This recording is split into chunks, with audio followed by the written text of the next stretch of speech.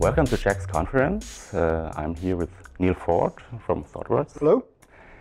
Neal, great to have you here. Welcome to w-JAX. You just had a keynote about functional programming. Yes, 5 reasons you should care about functional programming, even if you don't care about Clojure, Scala, or F#. And what was your key message to the audience?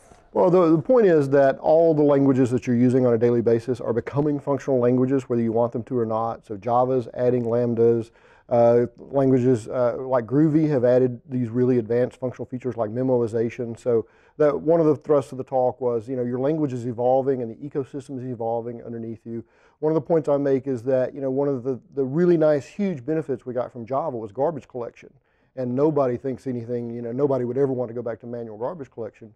We're getting similar kind of benefits now in functional programming languages, like, for example, Clojure does for concurrency what Java did for garbage collection, because you can write really high performance concurrent applications in Clojure. Never once think about multi-threaded, because all that detail has been encapsulated away by the language. And so that's one of the reasons that functional programming languages, those techniques, whether you're in a language that's called functional or not, are going to show up in your language, because they're showing up in all these languages because we have enough infrastructure and runtime and horsepower to be able to do these sophisticated things. Mm. At the end, you mentioned your own pyramid, Neal's pyramid of imperative, I think, functional and domain-specific languages. Perhaps you can elaborate about that? Yep. So back in 2006, I wrote a blog, very short blog entry called Polyglot Programming, where I made the observation that there are more than 200 languages that run on the JVM now. So now, in a lot of projects, you end up mixing and matching languages on the JVM, and it's not nearly as cumbersome as it used to be, because they all produce the same kind of bytecode. So I made this observation, and my colleague Ola Bini took that observation and created what was a really nice concept, which is this kind of pyramid, where he said that statically typed languages probably on the bottom, because they're more verifiable, with dynamic languages a little higher in the stack, and then DSLs kind of sitting on top to modify both of them. I've updated that pyramid now, because one of the contentions in my keynote is that dynamic versus weak, or dynamic versus strong, and static and typing, all those things really don't matter that much. You can be really effective in a strongly dynamically typed language. JavaScript has shown you can be really effective in a weakly dynamically typed language. I think the much more important characteristic now is imperative or functional.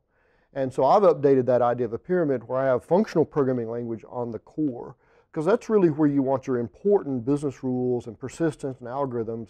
Functional programming languages are more deterministic. They feature immutability, they favor immutability, and if you have more immutable things, that means you have a smaller testing footprint, because when you write unit tests, you're testing that state got transformed from one place to another. Well, if everything's immutable, there are very few more opportunities for state to get transformed incorrectly. And so I think on the bottom layer, you want more functional languages and functional things, like even functional databases, things like that. As you get closer to the user, you can use more imperative and state-based languages, which make a lot easier to handle state on the purposes of UI. And then I think domain-specific languages kind of roll up and down that whole stack. I think LINQ is a great example of a functional DSL that you would use at the core level of your architecture. All the various domain-specific languages to make it easier to write swing. So there's Swibby in Ruby, and there's Swing Builder in Groovy. Those are a good example of imperative DSLs that run closer to the user.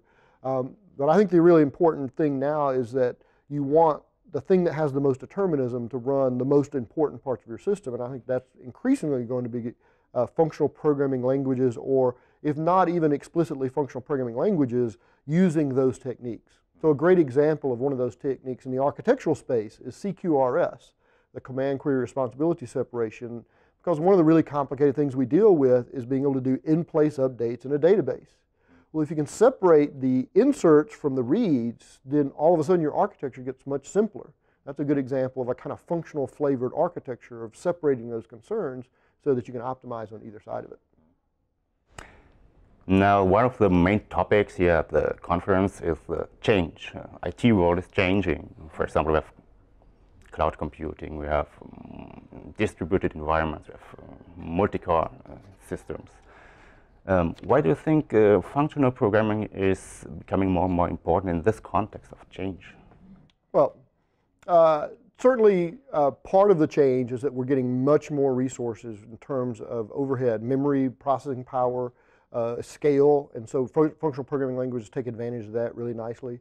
I think that's a minor thing. I think that architecturally we really have to think about change as a first-class thing. I think that's something that doesn't exist at the language level of programming languages. It exists much more at a higher level like architecture. So the other thing that I'm talking about at this conference a lot is continuous delivery, which is also a big topic here.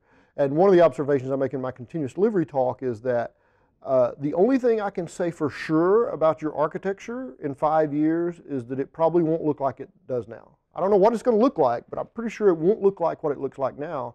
And what that tells me is that as architects, we need to get better at accommodating change.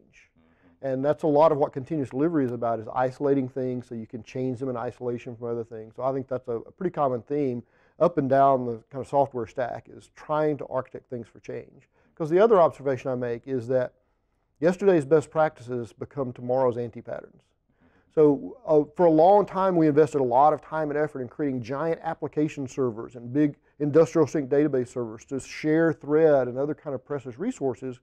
Well, now our biggest problem is not resource limitations, because resources are cheap and free. It's coupling, having all these things coupled to everything else. And so that's really what we're doing architecturally now, is decoupling all those pieces from one another. And once we get that exercise done, we'll find something else that's a pain point, and we'll start pursuing that. I think you used the term agile architecture, or perhaps emergent architectures. What does it mean? Another talk I did was on agile architecture and design, and part of the continuous delivery architecture space is this idea of evolutionary architecture and emergent design. Evolutionary architecture is about building architectural elements that you can evolve slowly over time, mostly by building component or service-based systems and honoring this kind of domain-driven design concept of a bounded context where, and from a continuous delivery standpoint, that typically means logically and physically separated from the rest of the ecosystem. But once you get to that place, and it's very easy to evolve those services because they have a well-established contract with everybody else. As long as you change behind that contract or interface, and you can change it in any way that you like, including changing out physical infrastructure like databases and other things like that, if they're not coupled to everything else in your entire system. And emergent design is a lot of techniques. Once you have evolutionary architecture in place, you can let the design kind of evolve slowly over time. So that was the other talk I did here, and that's really the engineering, some of the more advanced engineering parts of continuous delivery as an overall subject. Okay, thank you very much, Neal, and enjoy the conference. Yep, thank you very much. Glad to be here.